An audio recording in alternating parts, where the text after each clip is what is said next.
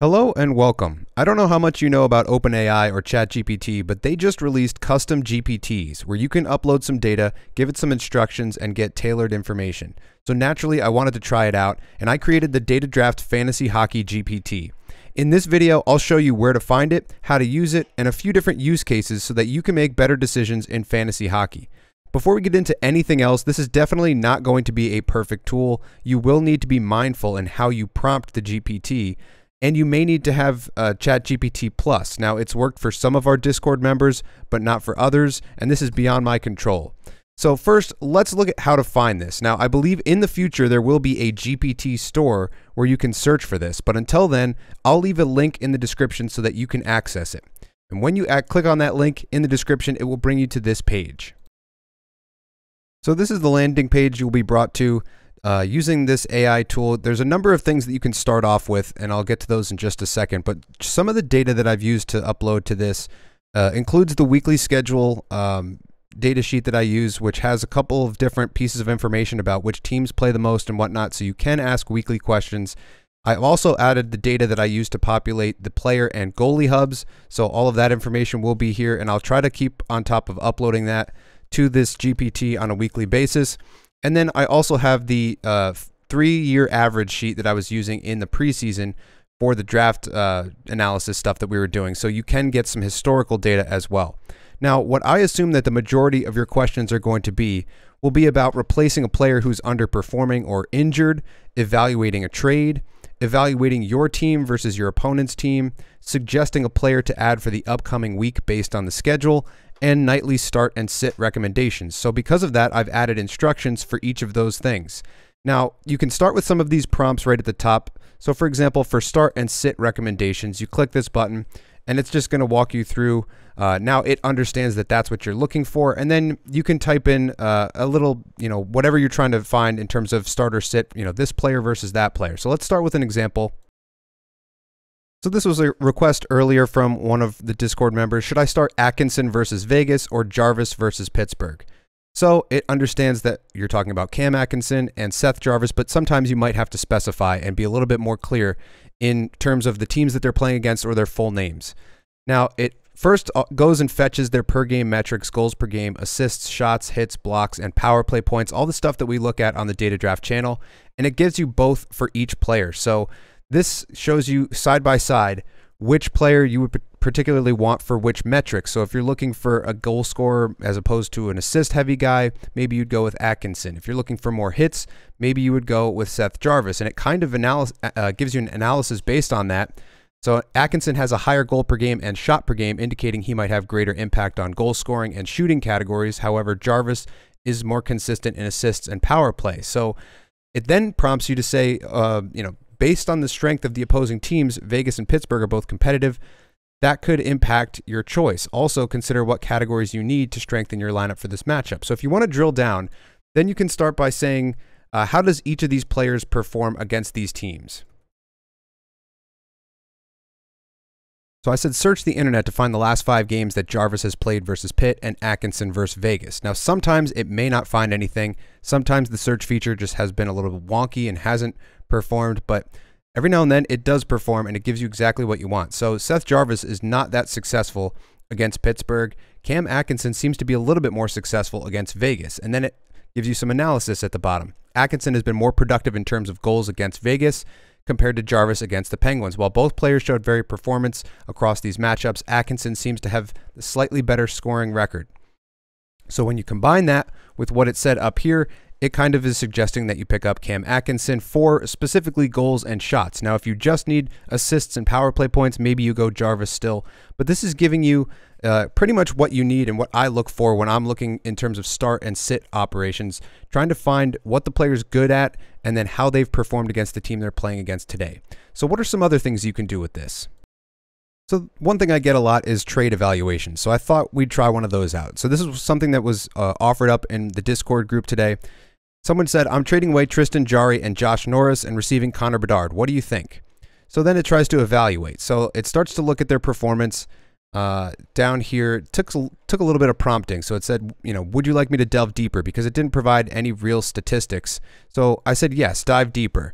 So great, we'll dive deeper into the specifics, and now it gives us some stats. So 10 games played, 5 wins, 2.2 goals against, 920 save percentage, 3 shutouts, a 78 rating. Tristan Jarry is off to a pretty good start right now, though he does battle injury issues. But right now he's playing for a pretty good defensive team, 69.7 percentile in the league, 2.99 goals against per game expected.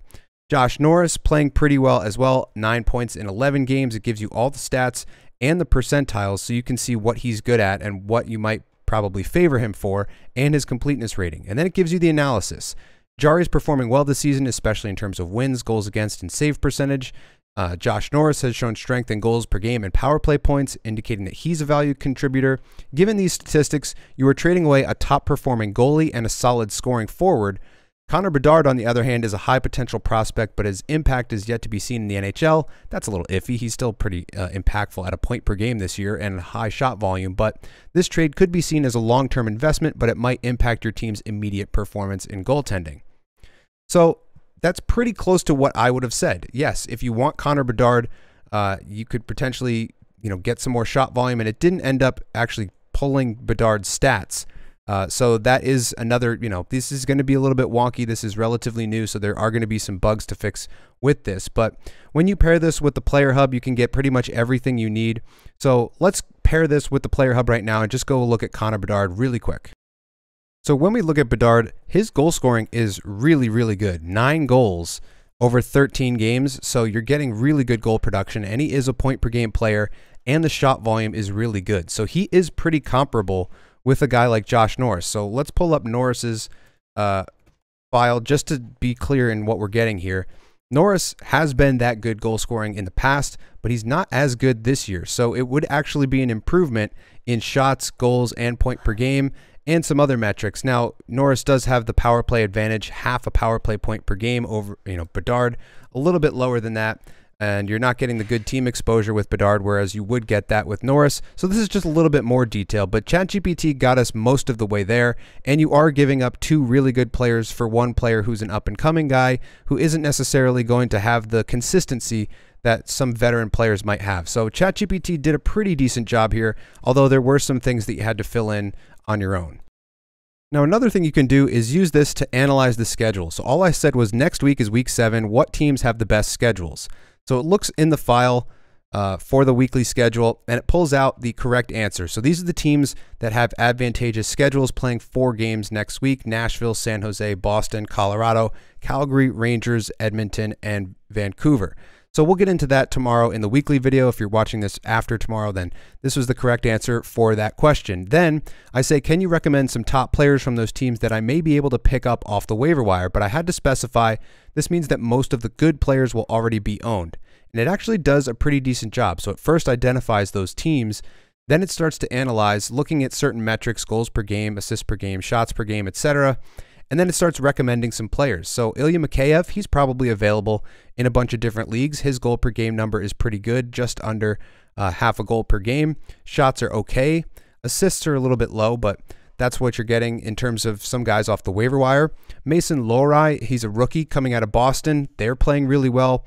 These numbers are a little bit low, especially the shots per game. So I don't know if he'd be the best option.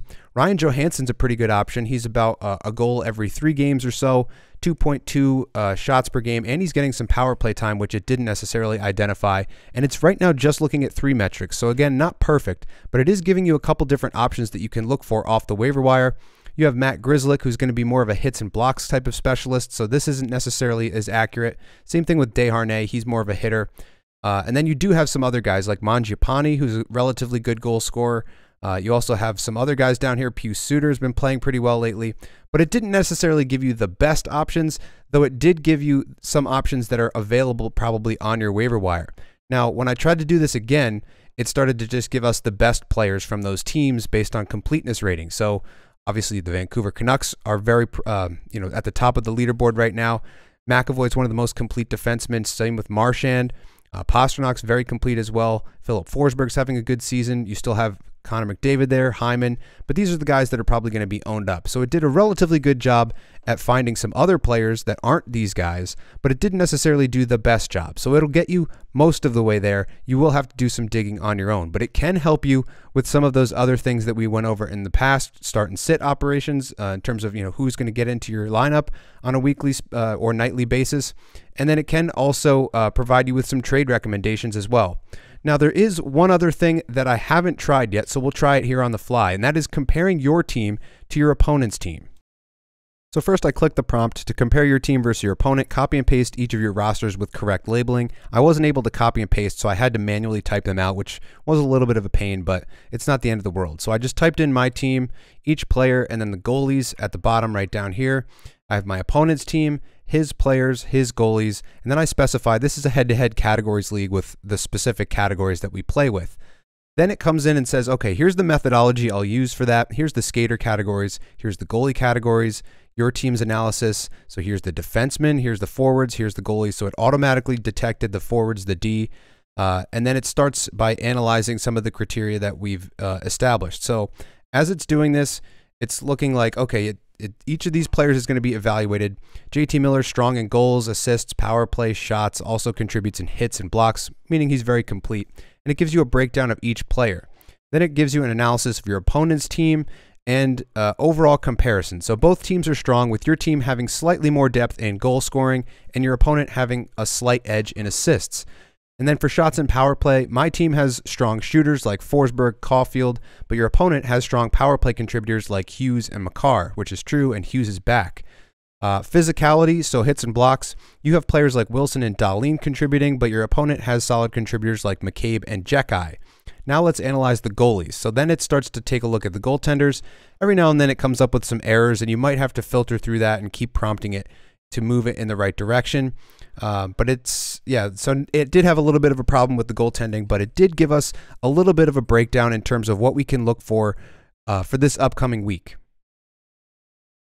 Since it had a little bit of a problem with that, I just kind of prompted it and said, well, I know the data source, so it is in there. Why don't you go check again? And it basically did that. So now it's looking at the goaltenders, and it's showing the stats for my goalies. Then it's showing the stats for his goalies. John Gibson's actually playing pretty well right now. Antti Ranta isn't. Montembeau's right in the middle. So then it gives you a comparison summary. So Gibson from your opponent's team has the best overall performance. He's also has a good number of wins. Montembeau shows solid performance with a slightly higher rating than Markstrom. My goalies have a higher goals against and lower save percentage compared to my opponents. That could be a potential area of concern in the upcoming matchup. Considering these insights, you might want to strategize around maximizing your strengths in the skater categories while being mindful of the goalie matchups. So it's basically saying what I would have thought in the first place, which is be mindful of the skater categories, but don't necessarily fade, don't worry too much about the goaltending, kind of fade goaltending, because you're probably going to lose it anyway, at least until Vasilevsky comes back for me. So this isn't perfect. It's not necessarily everything that you would want, but it is going to give you some insights that you can then use to tailor your roster for each week or for certain situations. So hopefully this is going to be helpful to you.